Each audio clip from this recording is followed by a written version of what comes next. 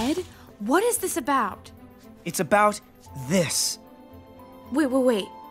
Is that? Yes, the last truffula seed, and you're gonna help me plant it right in the middle of town where everyone can see it.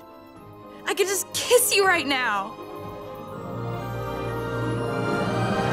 Well, we don't have time for that. I don't know, we have a little time.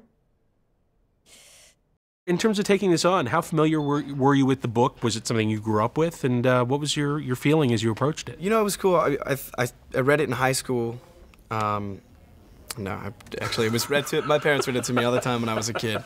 So I was very close to it. What's amazing to me about it is that it just still holds true more than ever. It feels like they've given you a real relationship to play and something real to do at the end. It's not just framework to hang the book on. Yeah, the character really wasn't existent in the book, but he sort of becomes the eyes and ears of our generation, you know, and what we can do now. You know, he's saying one seed, that's all it takes. They cast you a little older, and it sounds like, according to Melandandri, that was something where he wanted people with real weight for both you and for Taylor's part. Was that something you were aware of when you were hired? That No, that's great to know, though.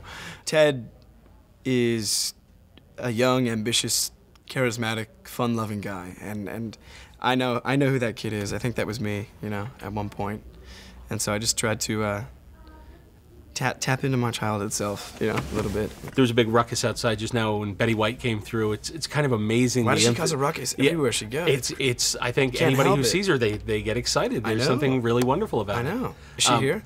She is. She just showed up. I'll be right back. So was it nice to play Betty's grandson? It was. It was a real pleasure. It was an honor. She's such a phenomenal lady, so freaking funny, and yeah, we had a great experience. I wish we got to do more, you know?